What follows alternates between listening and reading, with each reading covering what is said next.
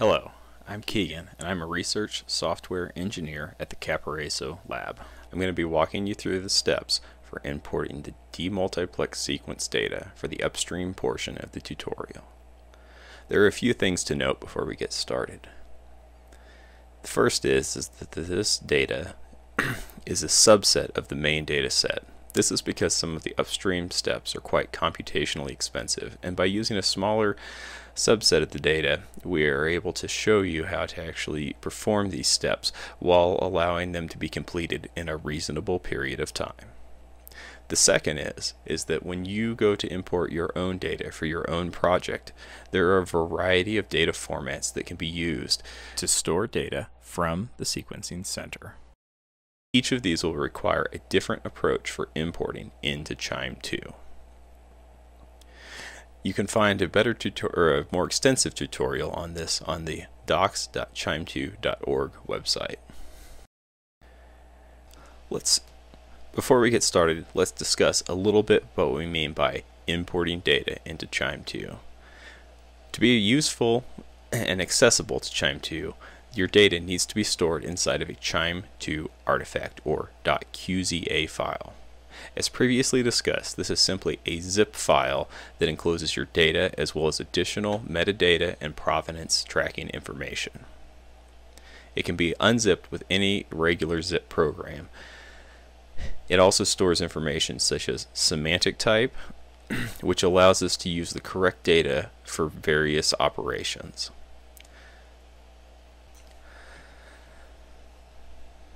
Let's begin by selecting the Import Demultiplexed Sequence Data section of the tutorial. Once we are inside of this page, we're going to come up to the interface selector and make sure that the Galaxy interface is selected. The first step in importing our data is to make a collection for Galaxy. This step is not a step that is strictly required for QIIME 2. Rather, it makes the data available to Galaxy, and then we can import it into QIIME 2. You can see the steps listed here. Just wanted to point out here that a collection is what Galaxy is calling a folder. It's nothing really other than that. It's a place for Galaxy to store files. Sounds impressive, but it's a folder. This table right here has both our files and also the source location. I'm going to go ahead and use this copy button to copy it to the system clipboard to ensure that there are no copy and paste errors. We're going to then switch over to the Galaxy interface. Inside the Galaxy interface, we're going to select Upload Data.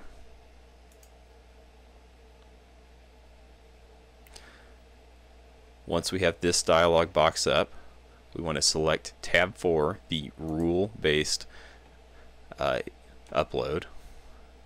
We want to upload our data as a collection. The pasted table is what we want to use. Then we can actually paste our table in this box here. Select the box, right-click, paste. We don't want to touch anything else in the box. It should be good to go. We can click Build here.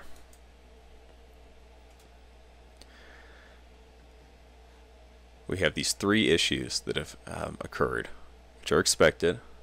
The first one is we need to name the collection. Then we will specify a source column, that is where our files are found. And then we need to specify a column as a list identifier, or what those files are.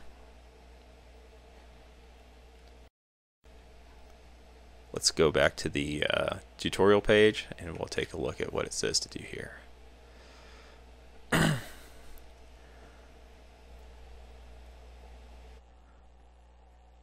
The first thing that we're going to correct is we're going to add a rule by pressing the Add or the plus rules button and choosing Add Modify Column Definitions. Then we'll add a definition and we'll select the list identifiers and set that to column A. Then we'll add a definition for the URL and set that to column B, or our source. We can apply that. Then we also need to, finally, then we need to go ahead and actually name our collection. I'm going to copy this so that it will look the same throughout the rest of the tutorial.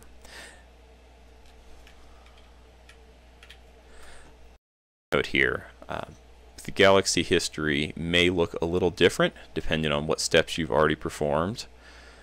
If you've had to rerun anything, the numbering will change, and because you can change the name of any of your objects in Galaxy, your names may not exactly match mine. That's okay. The important thing is that you have the data correctly uploaded.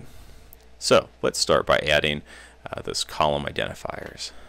So click Rules, Add Modify the column definition. Let's go ahead and add a column definition. I'm going to pick List Identifiers, and I want to go ahead and select column A for that. So I'll open the drop down and click on A. Great, let's add our sources. I'll click Add Definition. In this case it's a URL, so we're going to select the URL, and then we want to make sure that we have column B selected. We can click Apply. Right here the rules show us that column A is set as the list identifiers and column B is a URL. Finally, we need to name our collection. We can come down here to the name box in the bottom right hand corner of the dialog, and I'm just going to paste it because I previously copied it, and we've called it Data to Import Sequences. Alright, our issues have been resolved up here at the top, and that orange box has gone away. We're now ready to upload our data.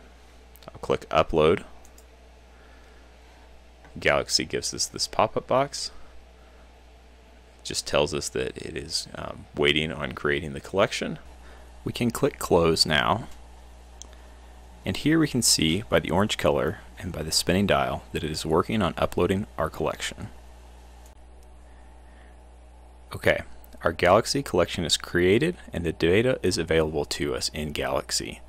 We can now import the data into QIIME 2. For this section, we'll look in the left-hand side of the Galaxy interface. We'll find this correct tool, which in this case is QIIME 2 Tools Import. We'll select the type of data. Again, this will vary depending on your data. We'll select the correct QIIME 2 file format to import. This tells QIIME 2 particular things about the data and the ways in which it can be used.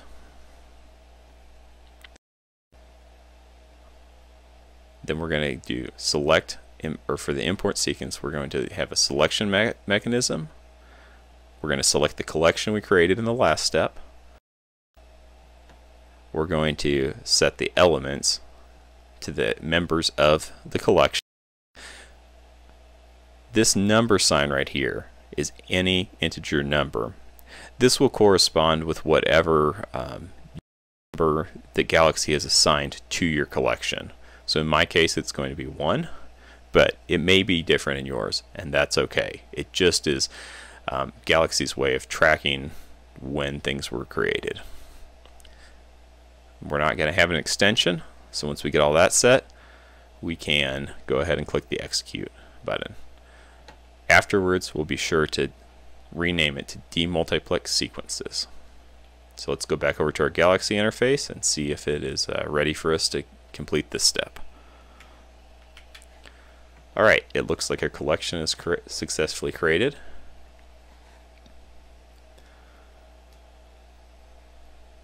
Here we're going to select our the correct import tool. Most of the tools are arranged alphabetically. However, QIIME 2 Tools contains important and frequently used tools, and so it is located at the top. We're going to select it. Once we've opened that, we're going to go ahead and click on QIIME 2 Tools Import. This tool is designed to let us bring our raw data in and store it inside of a QZA or QIIME 2 artifact, as we previously discussed. We're going to select our type to import, And in this case, we're looking for sample data, paired end sequences with quality. Okay, selected that. This is a Cassava 1.8, and it is a single lane per sample directory format. And then here we've selected 1, data to import sequences. You see that this is where that number sign was in the tutorial page. Finally, we're going to leave the append extension as is. I'm going to click on execute.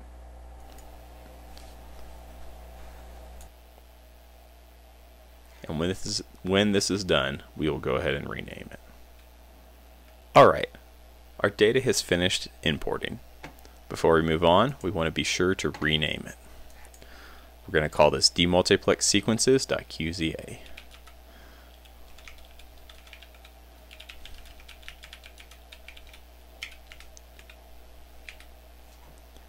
After we've put our name in here, we want to be sure to click on Save. Alright, now that we have generated our demultiplexed sequences, we can actually just visualize them real quick to kind of get an idea of what's going on. This visualization will show us how many sequences were obtained for each sample, and more importantly, there is also an interactive plot that shows the sequence quality at each position. The tool that we're going to use here is part of the demux plugin and is called Summarize. So all we're going to do is provide multiplex sequences to it, execute it. When it's done, then we're going to go ahead and rename it as a summary visualization. So let's go ahead and switch over here. So we're going to find Chime2 demux.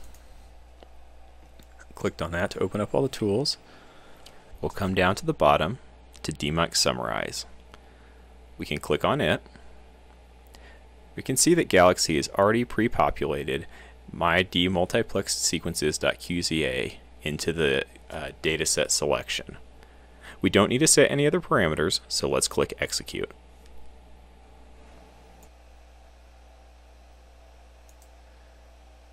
We actually can go ahead and rename this while we're waiting.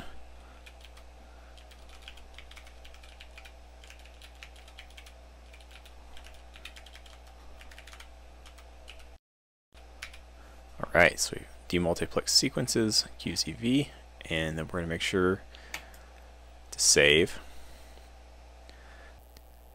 Now that we have our demultiplex sequences summary visualization finished and we've renamed it, we can come over here on the right hand side of the interface and click on the label to open up and see more information about our visualization.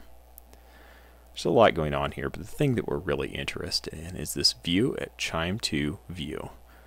Chime2 View is a web app that is designed for being able to view Chime visualizations and artifacts in your browser. We can open up our visualization simply by clicking on the link. The first thing that we'll find in our visualization is this Overview tab. In this case, we'll find 3 things within this tab. The first is a table showing demultiplexed sequence count summary information, a pair of frequency histograms, and a table displaying the sequence counts per sample. In this case, they've been sorted from greatest to least number of sequences in the sample. Let's begin with the sequence count summary table. First off, let's note that there are an equal number of forward reads and reverse reads. This makes sense since we are using paired end sequence data. We'll find the minimum number of reads, that is 20,545 in a sample. We'll also find the median and mean. And finally, in regards to the per sample counts, we'll find that the maximum number of sequences found in a sample is 70,237. At the very bottom of this table, we find the sum total of all sequences in all of our sample data.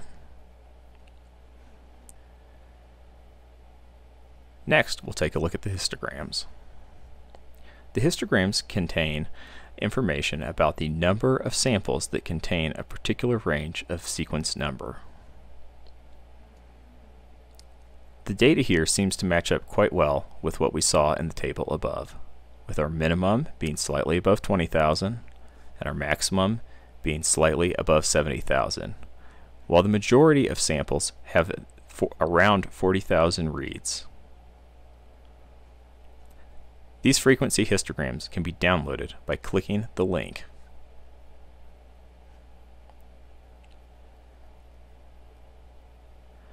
Finally, we'll take a look at the per sample sequence counts table.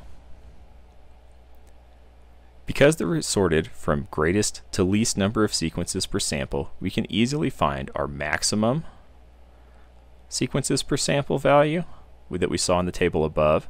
In this case, it's found in sample FMT.0106R. We can scroll down through and see the number of sequences in each sample.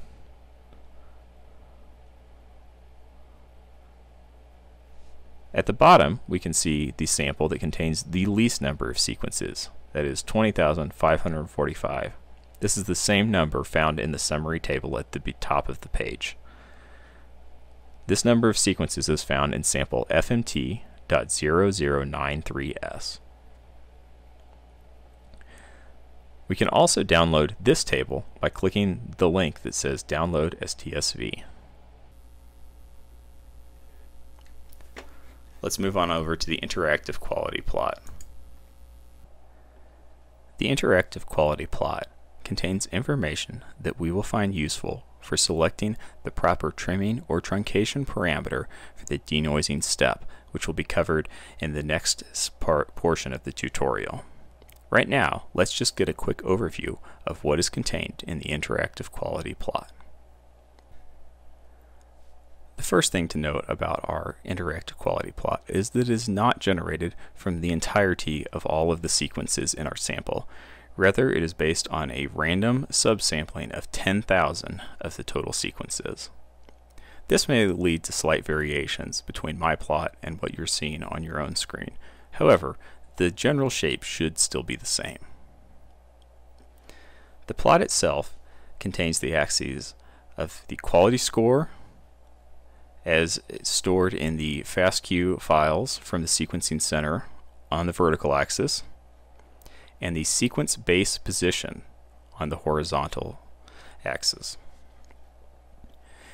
If there's any area of the plot that we would like to get a closer look at, we can simply place our cursor on one edge and above, click and hold the left mouse button, drag a rectangle to encompass the area which we would like to examine more closely, and release to zoom in.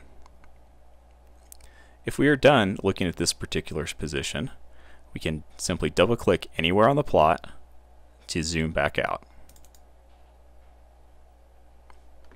Let's take a closer look at the area of the plot where the sequence quality begins to drop off. For each base pair position, QIIME 2 generates a box and whisker plot using the quality scores found within the 10,000 subsampled sequences. If we would like to more closely examine the values found at each position, we can simply hover our mouse cursor over the plot at that position and then come take a look at the parametric 7-number summary found below the plot. This table contains the base position at the top of the plot, as well as the quality score found at each percentile value. In the next tutorial section on denoising, we'll take a closer look at what these values mean. It should also be noted that the quality scores will be different between the forward reads and the reverse reads, and so you may end up needing to choose a different trimming or truncation parameter value for each direction. We are also able to download the parametric 7-number summary for a position and direction as a TSV. Finally, at the bottom of the page, we can find a parametric 7-number summary of the sequence lengths from our subsample data. We've now finished looking at all of the plots and tables that have been generated for this visualization. Let's go ahead and take a look and see what else it contains. Moving to the top of the page, we can come up to the Details tab and click on it. The Details tab contains information about the particular visualization or artifact object. The name that we can find at the top is a name generated by Galaxy when creating this. The UUID is a unique identifier assigned by QIIME2 when an action is performed and an artifact or visualization is generated. We can also find the type of object that we're looking at, in this case a visualization. We can also find a format which is applicable when looking at artifacts rather than visualizations. On this page can also be found the citation information that is automatically tracked by QIIME2. This contains the citation for both QIIME2 and any plugins that have been utilized by the user that contain citation information within them. Next, let's head on over to the Provenance tab. The Provenance section contains information about the history of how your visualization or QIIME2 artifact has been generated. It records both the data sets used and the actions performed to bring you to the current visualization or artifact. Our current visualization or artifact can be found at the bottom of the provenance graph and is represented by two clickable objects. The first is the inner circular object, which represents the actual data object. The second object contains information about the action performed to generate the enclosed data object. We can find information such as runtime, the actual action performed, the input data set, any parameters, whether those supplied as defaults or by the user, any transformers employed by QIIME2 to convert data from one format to another, the computing environment, the QIIME2 version, and the plugin from which the action was taken. A quick note about the QIIME2 version. You'll notice in this workshop that we're using a development version of QIIME2. This is because we have included some additional features that have allowed us to use Q2 Galaxy and other actions for the workshop. These features will be included in the next release of QIIME2, that is the QIIME2 2022.2 release. At the top of the provenance graph, we can find information about our import step. Let's begin by taking a look at the data object. This data object, it is important to note, is actually the QIIME2 artifact that was generated by our import step and not the raw data itself. We can see that its UUID matches the input of our visualization summary step. The semantic type is sample data of paired-in sequences with quality. This is the semantic type that we supplied as a parameter to the import step. And finally, we have the format in which the data is stored. More on that here in a moment. Let's go ahead and take a look at our import action. Here we find information about runtime, action type, transformers used, computing environment, and QIIME2 and plugin version information. Of note here, we'll notice that QIIME2 used a transformer to convert the data from the original input Cassava 1.8 format to a sort of normalized storage format that is used for all single lane per sample paired in FASTQ data. I hope this has given you a good look at how we go about importing data into QIIME2 using the Q2 Galaxy interface, and I'll see you again soon in the denoising section of the tutorial.